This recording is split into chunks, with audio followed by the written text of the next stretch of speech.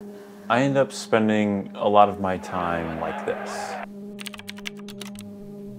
When I know I should be spending it like this, and then in my dreams, it looks like this.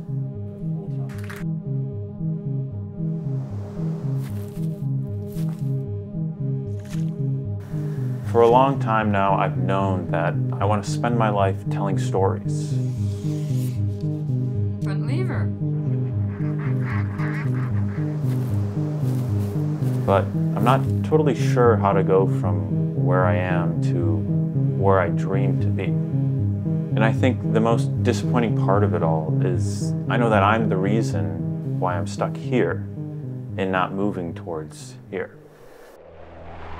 It's so easy to find a reason not to do something and to find a different project to take the place of whatever idea or project you have that you're passionate about, but that's also kind of scary, that you're a little worried to take the first steps on or to complete, because once you complete it, then you have to put it out into the world and it's no longer just yours. You can allow yourself to create these barriers that won't allow you to finish the project or to start. I need this piece of equipment, or I need this much free time. And these created barriers keep you in that comfortable spot.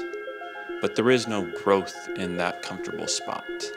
It'll feel familiar, but there won't be any growth. There won't be any new ideas. There won't be any new experiences. And that's kind of where I've been for the past few months. It's been comfortable, familiar, but it's been stagnant. And I'm really hoping I can get out of that kind of rut and back onto the path and keep going forward. So the main two things that I'm doing to kind of remedy this creative block is firstly The Artist's Way, which is not a new book or anything. I'm sure you've probably heard of it. If you haven't, it's a 12-week-long writing practice that's about rediscovering your creativity and kind of building up a framework to have creativity for a long time. And then I'm also focusing a little bit more on my creative hobbies. Things that I don't do for work, or that the outcome isn't the main point of doing something. They don't have any pressure associated with them as far as how it needs to perform or how it needs to look at the end. It's just about the process. I think we all know the benefits of taking time to take care of our bodies, eat healthy food, exercise, but we also need to do that for our creativity. You need to kind of nurture that creative side of you and help it be strong against that critical side of you.